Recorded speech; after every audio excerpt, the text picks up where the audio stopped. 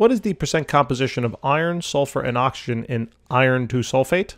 Well, first thing is we got to find the total mass, and then finding those percents, easy peasy. I have this table to help us organize our thoughts. Bam! So the first thing we're going to do is write down the elements in the compound. So we have iron, we have sulfur, and we have oxygen. Next is then to write down the number of atoms of each. So at the bottom of iron there is a 1. That means there's 1 iron. In other words, we got to look at the subscripts here to find the number of atoms. At the bottom of sulfur here there is also a 1, so therefore there's 1 sulfur, and at the bottom of oxygen there's 4 oxygen. We're going to take those number of atoms then and multiply it by the mass of each element, and these masses are found on the periodic table, so let's take a look. Here's iron, 55.85, oxygen is 16, and sulfur is about 32.07. So let's write them in. So 55.85 for iron, sulfur is going to be about 32.07, and oxygen is 16.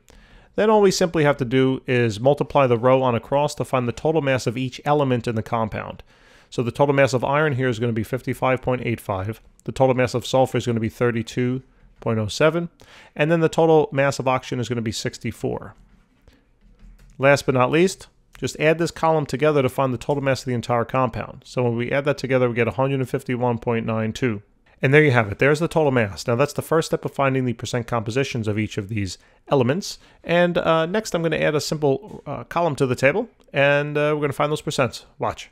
Bam. So to find the mass percent of iron, we're simply going to take the total mass of the iron. So we're looking at this column. Total mass of the iron, which is 55.85, and we're going to simply divide it by then the total mass of the entire compound, which is 151.96 units of mass.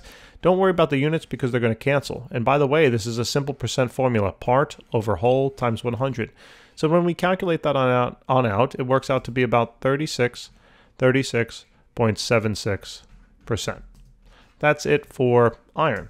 Next would be sulfur, right? So we have 32. The total mass of the sulfur is 32.07 divided by the total mass of the compound is 196 times 100. And then all we're going to do is simply do that multiplication and division, and it works out to be 21.1, I guess 1 or so, considering the rounding. And then last but not least, same thing for oxygen here. We're going to take 64, and we're going to divide it by the 151.96. Notice how easy this is with a structure. This works out to be then 42.13. And if you added these percents together, it should add up to 100. It's a nice simple way to check yourself before you wreck yourself. But basically when you do this, if you added up the exact percents, it would equal exactly 100. Since the rounding here, it might be off by 1/100th, but it really doesn't make a difference. I don't think it is, but it could be. Anyway, that's all. That's it. Now you know how to find the percent compositions of each of those elements inside of iron 2 sulfate.